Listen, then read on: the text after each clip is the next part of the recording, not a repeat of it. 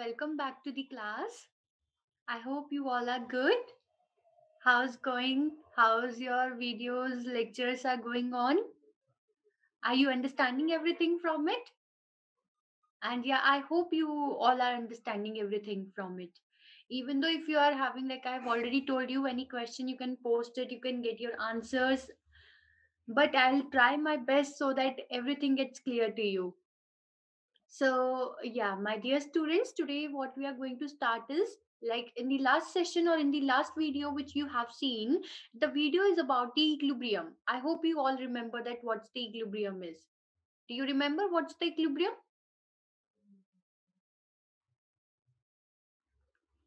So we can see that the equilibrium is the condition when the rate of the forward reaction becomes equals to the rate of the backward reaction. That means if we can say that the amount of the product we are getting is equal to the amount of the reactant we are having. So it's just that condition is the equilibrium.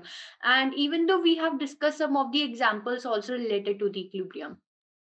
And what we have discussed about the equilibrium constant. That if I talk about here, what's the equilibrium constant, that we denote it by Kc, and we can write down it as the concentration of the product side divided by the concentration of the reactant side. I hope you all remember, and all of you also got the clarity about the equilibrium constant. Fine. So students, like in the last session, I have told you one thing about the weak acid and the strong acid, that the weak acids are not that much dissociable. That means they are not 100% ionizable, whereas the strong acids are completely dissociate into the ions. That is called as the ionization process. Okay, students, like if I give you the example here, okay, the example of HCl if I give, so you know this thing that the HCl is a strong acid, so it will completely dissociate into H ion and Cl negative ion. That means if I'm taking 10 molecules of HCl, so I'm getting 10 ion of H positive and 10 of the Cl negative. That means it is dissociated into the ions. That is why I can say that it is the ionization process or the dissociation process, and in this condition I'm getting 100% dissociation. Fine. Now, if I talk about the weak acid, do you remember what are the weak acids? So, like I have told you, the organic acids or the acids which are having pH higher, so that are called as the weak acid. For example, if we talk about acetic acid, that means, student, in the case of the acetic acid, we don't get complete ionization. It's just that if we are taking 10 molecules of acetic acid, either we are getting 2 ions of H or the 3 ions of H. So that's how we get the ions in the case of the acetic acid. Fine. So now coming to the point of view of today's session, that what we are going to discuss is, and why we have discussed that Ka or Kb or Kc in the last session, because in today's class we are going to discuss about that how can we calculate the pH of weak acid, because calculating the pH of strong acid is a very easy thing. That if I give you that, okay,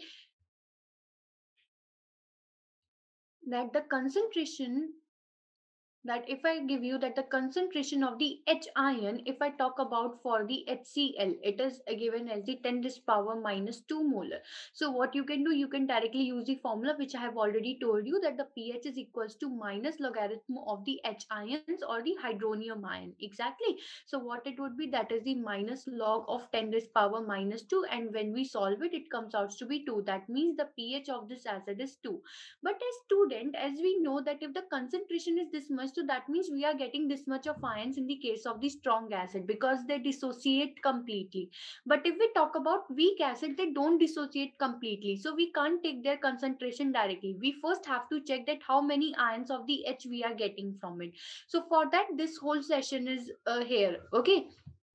So we are going to study about the degree of dissociation in weak acids and the related calculations of it. Fine. Now we are going to discuss that what is the degree of dissociation and how we are going to do it. So for that, I'm just going to show you one of the video, and I hope my students will like that video. Okay, so are you ready to see it?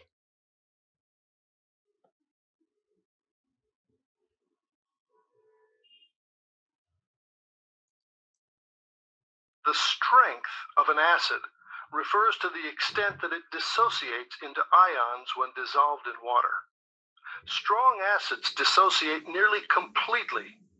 Weak acids dissociate very slightly. Dissociation into ions means that when an acid, HA, dissolves in water, it transfers a proton to one of the water's lone electron pairs, and the acid and ion, A-, and a hydronium ion, H3O+, form. The color change of the water oxygen will make it easier to follow in solution later. The key difference between strong and weak acid dissociation is the final concentration of hydronium ion in solution. Since proton transfer from a strong acid to water is nearly complete, the hydronium ion concentration is essentially the same as the original acid concentration. In contrast, proton transfer from a weak acid to water becomes balanced by proton transfer from hydronium ion to A-. So the final hydronium ion concentration is much less than the original acid concentration. Let's view acid dissociation at the moment. So students, like what you have seen till now in this video, that they are telling about the difference between the strong acid and the weak acid. So yeah, telling the weak acid and the strong acid differentiation, it's like that, okay, strong acid gives more number of H ions, and whereas the weak acid gives less number of H ions. But if someone asks you that how you can say that it has the standard definition, so you can say that the strong acid dissociate completely in the aqueous solution, whereas weak acid do not dissociate strongly. Why? Because student, there is the one concept of the degree of dissociation. So starting with this session, first of all I want to tell you what is the degree, oh sorry, not session but the video, continuing with video, I want to tell you what is the degree of dissociation. Fine students, like if I talk about degree of dissociation, so let's consider it is the acid, that is the Ha, and it dissociate into H ions and the A negative ion. So students, degree of dissociation will tell you that how much of the acid is going to be dissociate into the ions, and that degree of dissociation we denoted by alpha, that is called as the degree of dissociation. That means that if we are taking 10 molecules of Ha and we are getting 4 ions of the H positive ion, and from that ratio we get to know that okay, how that is this much is the dissociation has been done, and this is the degree of the dissociation. Got my point? That how much of the acid has been dissociated and the how much of the acid has been left undissociated, so the ratio of it will tell that what is the degree of dissociation. And see student, the degree of dissociation, if I talk about the strong acid, that is the HCl, if I talk about HCl, so in that case I'm getting all of the H ions, so that is why in the case of the alpha is always 1, because we are getting all of the dissociation in this case, that the HCl is going to be completely dissociate into the H ions. But if I talk about weak acid, for example LCH3COH, so it is going to be dissociate into acetate ion along with the H ion. But here it is not the complete dissociation, because they will combine back together and form the acetic acid, due to which in this case the alpha is not equals to 1. Alpha is not equals to 1. So that is called as the degree of dissociation. Now how it works we'll see in the video. Fine. Molecular level and focus first on strong acids. The concentrated acid in the beaker consists primarily of acid molecules. As soon as they make contact with the water in the flask, proton transfer from Ha to H2O occurs for virtually every acid molecule. Note the change from blue to red. Therefore, a strong acid solution consists of hydronium and A- ions in water and virtually no Ha. So student, as in this video, what they want to show is that when the Ha, that is the acid, we are taking that they are taking acid as the Ha. So what they are talking about here is that when Ha is dissociating in the water, so that H ion is transferring to the water and forming the hydronium ion, which you can see that this is the hydronium ion. The red colors, just a second student, okay, I am having only pink here. So the red color, this is okay, just imagine this is the red color, so it is donating, it is the oxygen atom. So from here you can see that when the Ha reacting with the H2O, so it's transferring its proton to this H2 and forming the hydronium ion, and we are getting this A negative. And see student, this A negative is represented by a big green color. Okay, so you can see here that all of the acid has been dissociated and giving the A negative ion, and you can see that there is the formation of the hydronium ion, and they are not combining back to form the acid. That is why this is the strong acid, student. So what you can see here, that in the case of the strong acid, we are getting degree of dissociation as 100% because they are not they are not converting back to the acid. That is why degree of dissociation of the strong acid is always equals to 1. That means if I ask you, it is the 10 molecules of Ha and we are getting 10 of this hydronium ion. So the ratio will comes out to be exactly 1. That is why the alpha for the strong acid is always equals to 1, because they never combine back to form the strong acid. Okay, they will always remain into the form of the ions in the case of aqueous solution. Okay, please note that point, that it is the condition of the aqueous solution. Fine. Now continuing for the weak acids. It follows that the acid dissociation constant Ka for a strong acid is very large. So, like students, I have already told you, I think so, in the last session when we were discussing about the acids or the Ka part.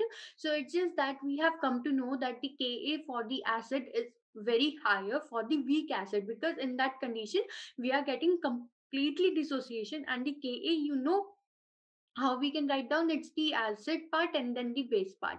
And see students, yeah, one more thing what I want to tell you here, it's a very important thing right now. Whenever we write Ka, so in the part of the Ka, we never consider the solid state and the liquid state. We generally consider the aqueous condition or the gaseous condition in writing the Ka part or the Kb part or Kc part. Okay, so if I want to write down the Ka part of the strong acid, just a second, I'll just show you that how we can write down it. So for acid,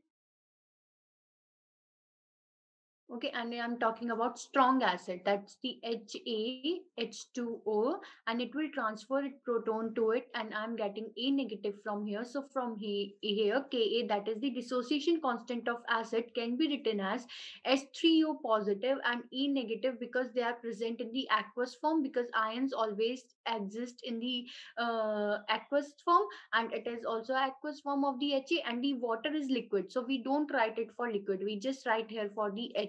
That means we don't use liquid or the solid part in this, because their concentration is very high, due to which we don't consider it. Okay, so that's how student, that the for acid we can write down this dissociation constant, and for strong acid this Ka is very greater than 1, because alpha we are getting is 1, and that means we can say that it is completely ionizable, completely dissociable. 100% ionization is there, due to which the dissociation constant for the acid, strong acid, is always greater than 1. Fine. Now coming towards the weak acid part. Now the beaker contains a weak acid. As before, the moment the acid molecules make contact with the water, proton transfer from Ha to H2O occurs. But in a very short time, proton transfer from hydronium ion to A minus balances it, and equilibrium is reached. Thus, a weak acid solution has a relatively high concentration of Ha and very low concentrations of H3O plus and A minus. Therefore, the acid dissociation constant is very small. So students, like if we talk about that weak acid part, so student, what happened in the case of the weak acid, that the acetate ion, or if we considered any of the weak acid, so what it will do, it will give the very less H ions, because that H ion will again combine with the ion, and we are getting back the acid part, and that's how there is the equilibrium in that condition, because the ions are dissociating and that ions are getting attached with it, and we are getting again the acid. And due to which, if we talk about the weak acid, so the in the case of the weak acid I am talking about here, so the Ka is very lesser than 1, because in this condition alpha is not equals to 1, alpha is also very less than 1, due to which students, due to which the weak acids are that we can say that different type of acids from the strong acid. In this condition we get completely ionizable, complete H ions we are getting, but in the weak acid we are getting less number of H ions because they don't dissociate completely, and that is how their Ka is very high. But that means their dissociation constant is high. Why their dissociation constant is high? You can imagine, student, like if 10 molecules is there and 10 molecules of H ion I'm getting, that is the 10 H ion I'm getting, that means it is completely dissociation. Okay, dissociation is complete there at that point. So that is why if it is completely dissociated, so its dissociation constant is going to be greater, obviously. Exactly. If its alpha is 1, that means if its ionization is completely done, so it will have the high dissociation constant. But for the acids in which we are getting very less H ions, so for that the Ka is very lesser than 1. Okay, so that's the condition for the strong acid and for the weak acid. Fine, students. Now, like in the last session, or not in the last, but in the this session only, I have told you that if we are having strong acids, so if the question comes that the that Ha is having the concentration of 10 raised power minus 2, so it's like that, student, it's always in molar. So in dissociating we are getting H ions and E negative ions. Oh, I'm so sorry that I'm doing it. Sorry. So yes, this is the condition. If it is 10 raised power minus 2, it is giving all of the ions. You can consider the same way. For example, if it is 10 molecules and giving 10 of all it, so that means if the 10 minus 2 is H, so it is also giving the 10 minus 2 power of H ions. And that's how I can calculate as pH, which is minus logarithm of the H positive ions. Exactly. So it would be minus log 10 raised power minus 2, which comes out to be 2. That means the pH of this strong acid is 2. And if you remember from your pH scale that if we go from 1 to 6, it's the range of the acidic range, that means lower than 7. And I have already told you that if the pH is 1 or 2, that it would consider as the strong acid, but if the pH comes out to be 6 or 5, it would considered as a weak acid, because pH increases with decrease in the H ions. Okay, for acid we require more H ions. So that's the condition for it. But if I talk about the weak acid, so in this condition what happens, student, that fine Ha is given as the 10 raised power minus 4 molar example. But in this condition what we are getting equilibrium condition. That means in this condition what we get, if it is 10 molecules, so we don't get exact 10, we either can get 2 or 3 or 5 depending upon the condition. So it will be not like that if it is 10 raised power minus 4, it will not give the 10 raised power minus 4. That's why, student, whenever we have to calculate the pH for the weak acid, we have to use some different type of method, different calculations we have to do, and then we'll find out that okay, what would be the pH of the weak acid. Fine. And how we are going to do that, student, I'm going to explain you right now. But I hope you understand, you understood all of these things which I have explained you till now. What's the equilibrium, what's the strong acid, degree of dissociation, K is what, and how it differentiate between the weak acid and the strong acids. Fine. So now, students, what's the thing is that generally what happens in our school, that when teacher asked us that okay, what's the weak acid and what's the strong acid, so generally students give the answer that ma'am or sir, weak acid is that which gives less H ion, and the strong acid which gives more ion. But if some student giving the answer in terms of Ka or alpha, so that would be more impressive. Do you agree with me? Like if you're telling your teacher that ma'am, there is complete dissociation, we get alpha is equals to 1, whereas in that condition we don't get alpha is equals to 1. So she'll ask you what's the alpha, and then you tell that ma'am, okay, it's degree of dissociation. So the impression is going to be changed, uh, a lot, because you know so much things which is not in your books right now. It's the different part which you study for your Olympiads and something like that. But if you are telling your teacher in this way that okay, this is this, or this is the strong acid, this is the weak acid in terms of alpha and Ka, it will be a very impressive thing. And yeah, it's good to you also that you are understanding all of these things, and I hope you are getting all of these. Fine. Now coming to the pH part, that how we are going to calculate as pH. So it's like pH of weak acids. So students, please look at this part very carefully. Okay, I'm considering that it's only a consideration, considering that HA, that I'm taking a general, it is that HA is a weak acid. Okay, if it is a weak acid, so it would be like HA dissociate into H ions and plus A negative ions. Fine. And if it's initial concentration, I'm taking as C, that the initial concentration is C here. Fine. So what I'm going to do is, okay, so starting with the initial part, that okay, initially, and if you remember in the equilibrium part, I have told you that when initially we start the reaction, so we just have only reactant, we don't have any product formed here. So that means the concentration at this point is C, because I have considered it concentration as C. Okay, that means at this point I am having only the concentration as C, so it is C, but the product side is 0 and 0. Fine. Now after some time, what you observe, that there is the formation of H ions and the A negative ion. That means this is the concentration of H ions and the A negative ion which we are getting right now. Okay, that means you can say it will be 0 plus X, and it is also 0 plus X, and it would be C minus X. Why it would be C minus X, student? For example, this C is 10. Okay, and from this 10,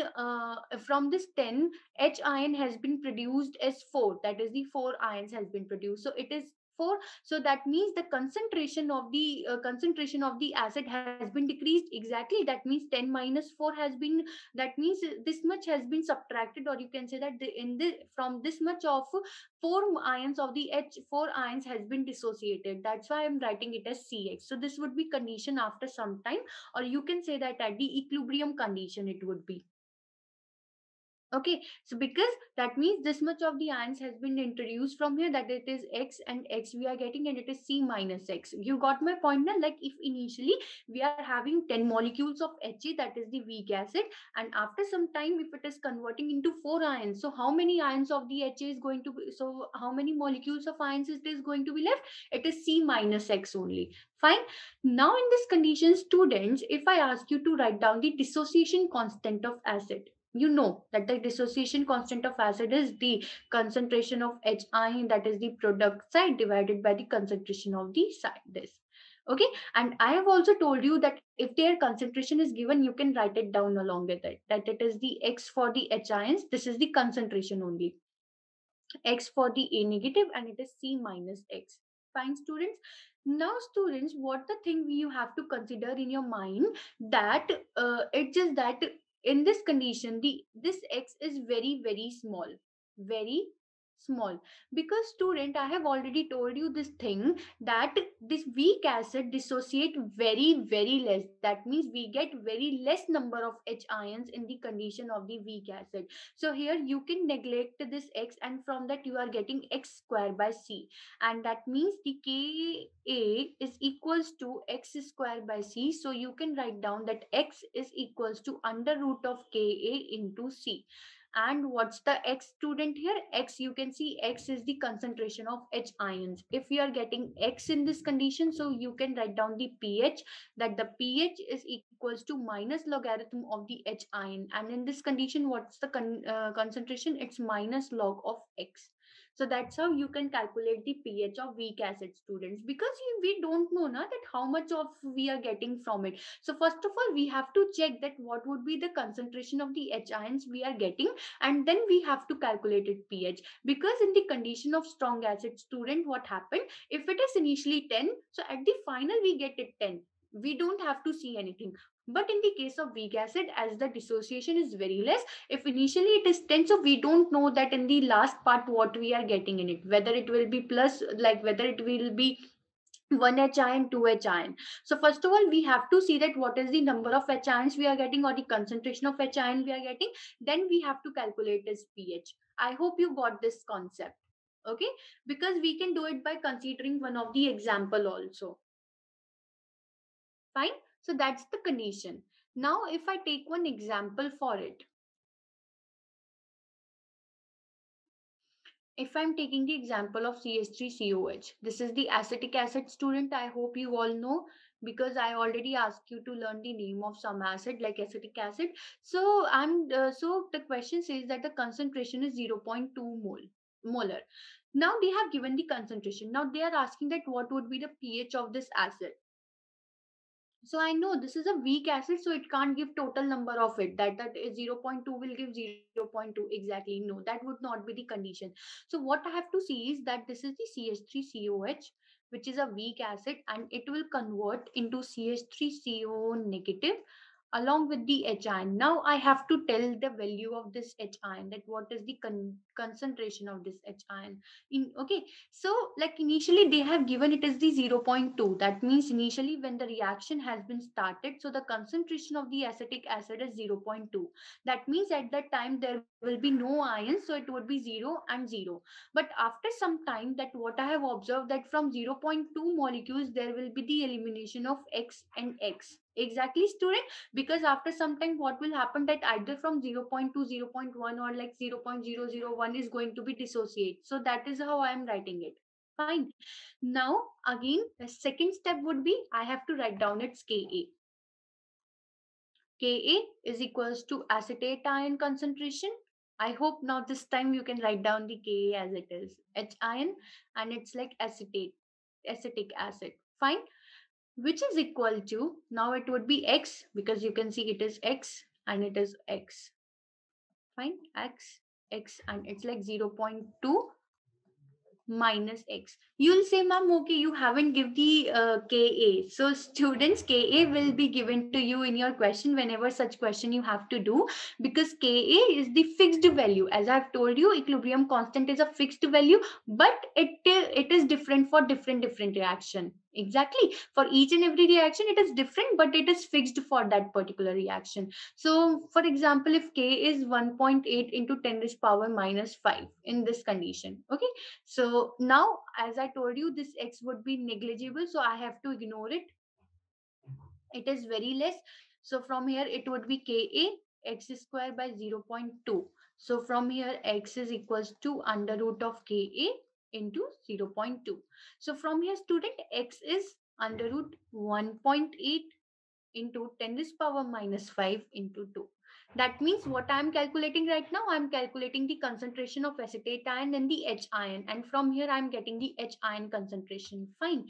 So after calculating it, student, what you will get, just calculate it first fast, that what could be the X here. Are you solving with me now? That what could be the X in this condition? Yeah, do it fast. What could be? I hope my students are doing exact mehnat along with me. So, okay. So from here, X comes out to be 0.6 into 10 raised power minus 3. That means this is the molar. This is the concentration of H ions, because what's the X is? It is the H ion. So now use the formula, that is pH is equals to minus logarithm of the H ion, and it will be minus log of X, and it would be like, student, minus log of 0.6 into 10 raised power minus 3. And I hope you have learned how to calculate the log in your mathematics class. So it's just that from here solving, the pH comes out to be what? It comes out to be 3.22. That means the pH of this acid is 3.22. Okay, how we can solve it? It's like logarithm is having the that you can say that one property, if it is in the multiplication, so it's like log 0.6 plus log 10 raised power minus 3.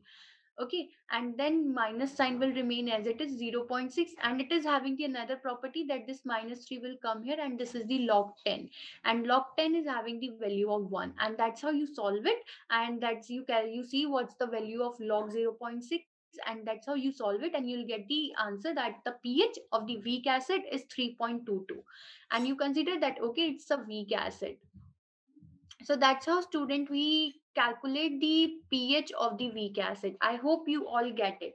Like, first of all, we have to see that how much of it is given, and then we have to see that okay, initially if it is 1, then after some time it would be 1 minus X, and it would be X, and X is the H ion concentration. Using Ka formula, you will find out that what is the X, and then using the pH formula, you will get the pH of the weak acid. So that's how you can calculate the pH of weak acid, and you can practice more questions over it.